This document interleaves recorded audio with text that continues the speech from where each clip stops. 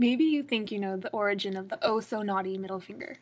We call it flipping the bird, the middle finger salute, the highway salute, the New York hello, and many other cute names. You might have heard this tale, which has been circling the internet for nearly a decade, but is there an ounce of truth in it? This is one of the possible origins of the middle finger. Sure, the story is interesting, but is it true? And it's a little suspicious that it always ends with, and you thought you plucking knew everything. Well, do you? During the 100 Years' War, the English were led by King Henry V. The French had King Charles VI, but he wasn't able to lead due to some mental incapacities. Instead, they were led by Charles Advert. The event was called the Battle of Agincourt since it was the closest city to the site of the battle. The French had a great numerical advantage over the English, but what the English had was the famous longbow, and a lot of them.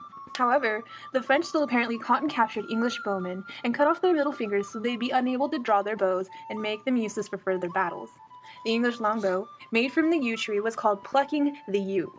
The English taunted the French during the battle, raising their middle fingers in defiance and yelling, "I can still pluck you."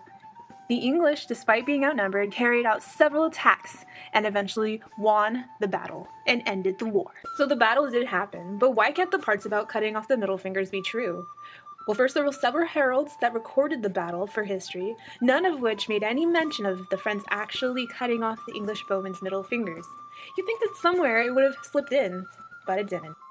Second, you need both your index and middle finger to draw the English longbow. Therefore, the French would have to cut off both fingers. This story could actually be the origin of the English V sign. Well, it would at least make more sense. The most likely origin dates all the way back to Greece, where it was called this thing, and in Rome, where it was called that. And today, regardless of the history, giving someone the middle finger still means